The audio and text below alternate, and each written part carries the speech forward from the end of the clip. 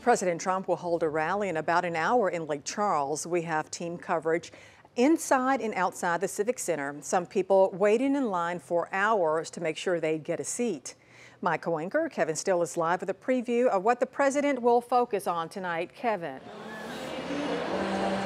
Good evening. We're live at the Lake Charles Civic Center. Would you just look at this room, 2/3 full.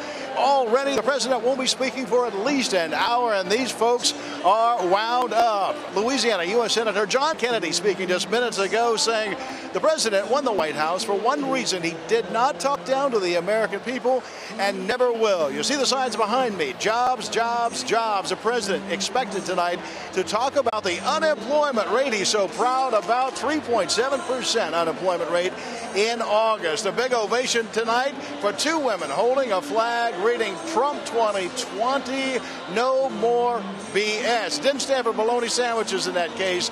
No more BS. Everybody went crazy. It's an excited crowd, and the president doesn't speak until 7 p.m. tonight.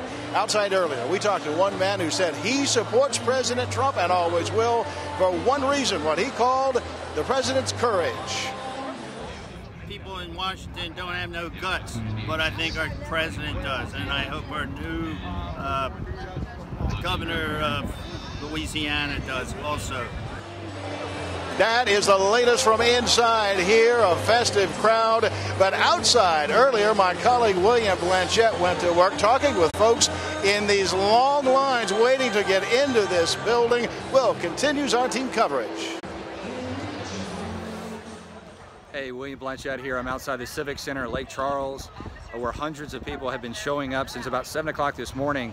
Now, President Donald Trump doesn't talk until 7 o'clock tonight, but people have just been coming out here showing their support. Now, we spoke to a lot of his supporters, and it's fair to say that people are not happy with the Democratic and Republican Party. I got a chance to talk to a group of women who support the president, who made their own shirt, which say, "Jesus is my savior, Trump is my president," and directly on the back of their shirts it says, "He is the chosen one." I think he's done a lot of good things for our country, and if the people in the House and the Senate would leave him alone, he can get a lot more done. I think God chose him to get this country right, get us back on our feet, and get us back with the Lord like we need to be.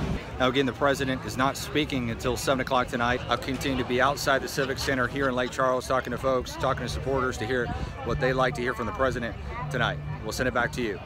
Okay, thank you, William and Kevin. Again, we're about an hour or so away from the scheduled start of this rally. We'll have it live on our website, app, and on our 12 News Now Facebook page.